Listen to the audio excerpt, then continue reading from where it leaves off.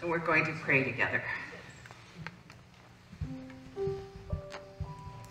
In this holy moment of now, I give great thanks for the beauty that I see. I begin with that attitude of gratitude.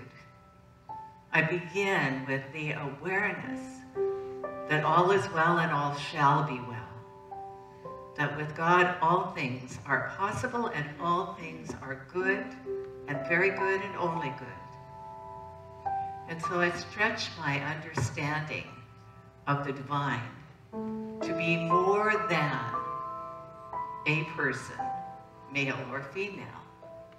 To stretch that understanding that this presence, invisible and everlasting, is the first cause of all creation, is that thing itself that is right here, right now, moving throughout all of creation,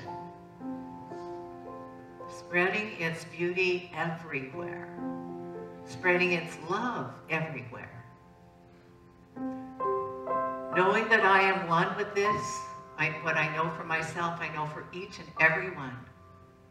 I know something wonderful is occurring right now. That each life, my life, and each one's life, is an expression of the divine. Therefore, there is wholeness, completeness, perfection in all life.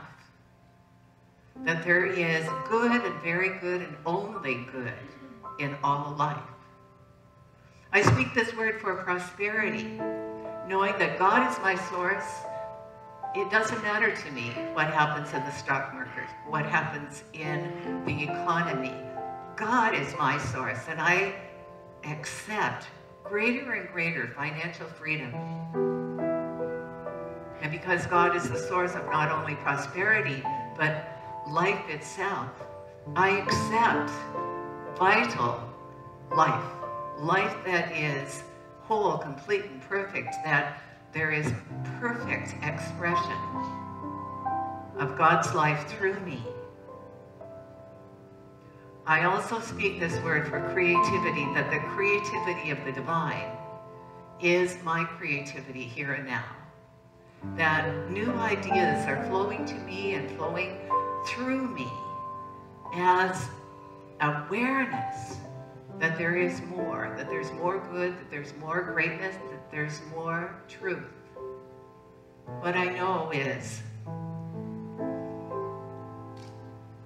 something is unfolding through each one of us. It is God's grace. It is God's joy. It's God's presence. And I'm so very thankful this is so, and I simply accept that this word is already complete. So I release it to the law that always says, yes, my beloved, it is done. And please say with me if you're in agreement, and so it is. And now, Allendale.